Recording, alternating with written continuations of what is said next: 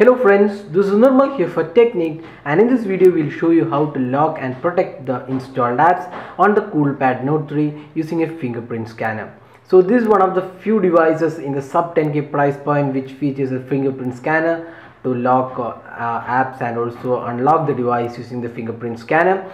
So we already covered a video to how to set up the fingerprint scanner and unlock the device using the fingerprint scanner. So you can see this is the fingerprint scanner, and we already have done a video on how to set this up. So now there is another option called lock apps with the fingerprint sensor. So here you can see there is an app called FP lock, that is fingerprint lock. So just open this app. Now you need to verify your fingerprint before you get started with locking. So before you use this app, you need to set up the fingerprint scanner. So for that you need to use this app and then add a fingerprint scanner. So you can refer a video on how to set this up. So now we are assuming you already set up fingerprint on this device. Now if you go to FP lock, you first need to verify your fingerprint. So let's just press here.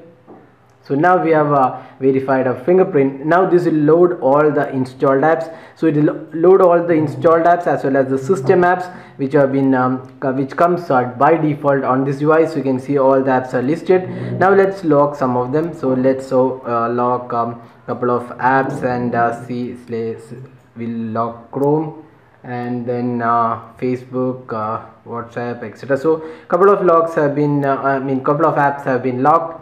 Now let's go here. Now let's open Chrome. So here you go. So now if you open Chrome, it will ask you to verify the fingerprint.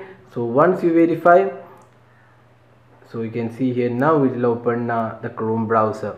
So similarly for other apps, say we'll just open other apps and also just show you.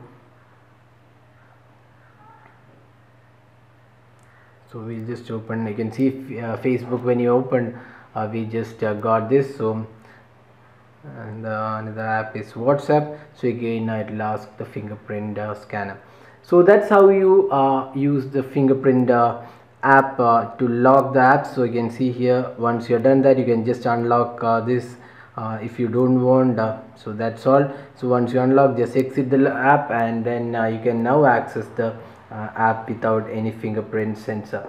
So if you're giving your phone to your friend for using it for some time, then always better to lock your personal apps like Twitter, Facebook, any banking apps and other stuff. So this is very useful feature. Unless you insert the fingerprint sensor, it will not unlock the app. So this is how you protect the apps installed on the Coolpad Note 3 using the fingerprint scanner.